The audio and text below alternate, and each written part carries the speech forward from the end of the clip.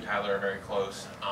You know, obviously, comes in, plays tonight, guts it out, tries to come back in, gets hurt, tries to come back in again. Like, how is he doing?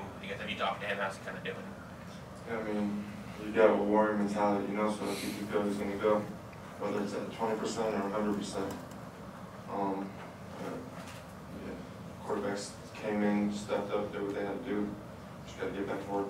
How do you think the team reacted seeing him, come back so quickly and try to play?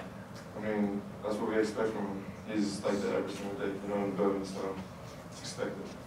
Can you speak to Ja'Cory? He obviously went out there and did some good things for the offense. What ways, in your own words, do you think he helps you guys? I mean, young kid's a baller, came in, no hesitation, started moving the ball.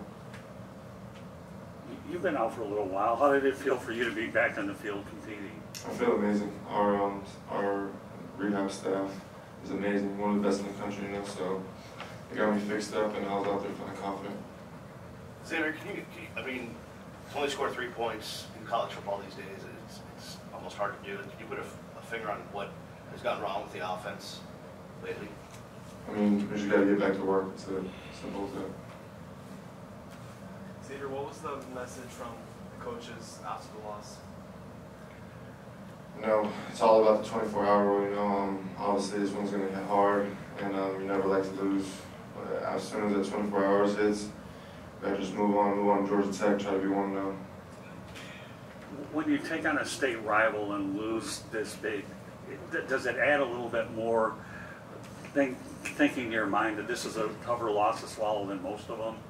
I mean, every loss is a loss, I'm pretty sure I'm not the only one on the team that hates to lose. So, yeah, a loss is a loss.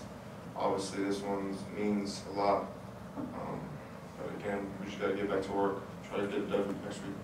Xavier, how important is a bowl game to you guys? Like I said, we're just trying to get back to work. I'm trying to be 1-0, and after these 24 hours is up, Miami and Georgia Tech. Anything else for X? Xavier, obviously, Coach Ball and basically the entire staff were in their first year trying to build a culture.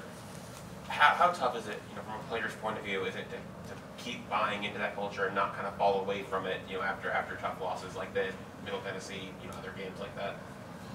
I mean, you have to have people around you that really care and that really believe in the process, So our whole team believes in Coach Ball and what he's doing.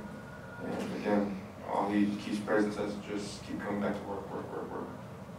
And anything on Jake Garcia, how is he doing? Kid's good. He's a baller. Like I said again, comes in the game and he does what he has to do. We just have to be better. Thanks, X. Thank you.